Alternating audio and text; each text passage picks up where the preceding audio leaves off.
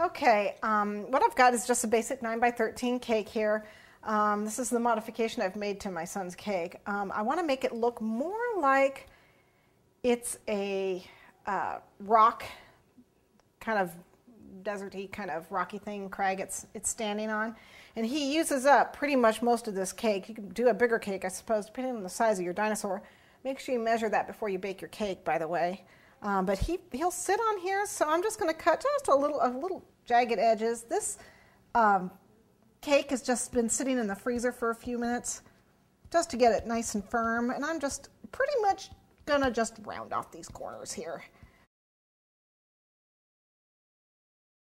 Nothing too artistic.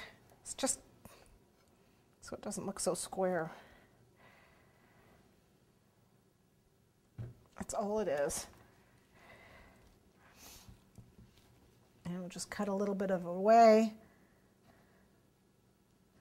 That's all. Because it's a rock.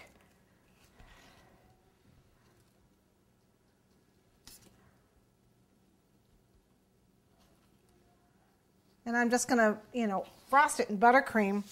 So it's going to be very sloppy looking, and that's the idea. That's the plan I'm going with. I'm sticking with it. That way I don't have to be a perfect decorator. My son wasn't when he did it. He was only 9.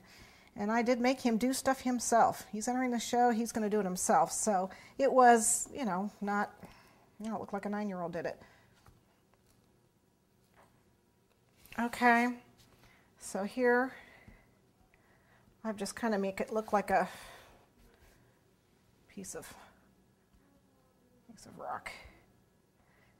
And we're going to go ahead and frost that. You can cover it in rolled buttercream or fondant if that's your desire, but I'm just going to use regular buttercream. What I'm doing now is just a quick crumb coat of frosting. It's yellow. In case you're wondering if I dyed it, I did. A little bit of yellow. I'm going to add a little brown to it probably to make it look more like a rock, deserty rock. But I just want to get some of those edges so we don't end up with crumbs coated. And again, this is not, you don't have to smooth and smooth and smooth with this cake. It's a rocky surface, so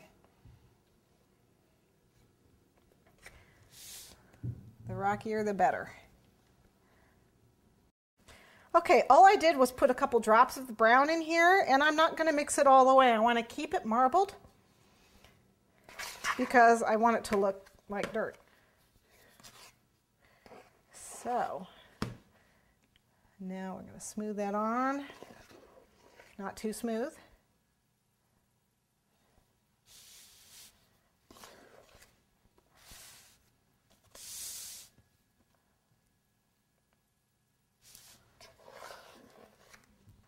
Okay, and then the sides.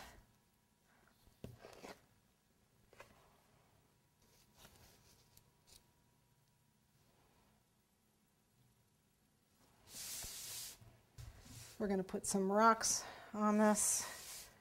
If you've got candy rocks, we're just going to pipe ours or mold ours out of the fondant. A little smoother for right where he's going to stand.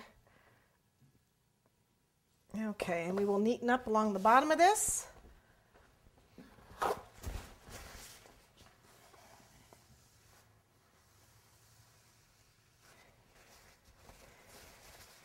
So we don't have frosting all over the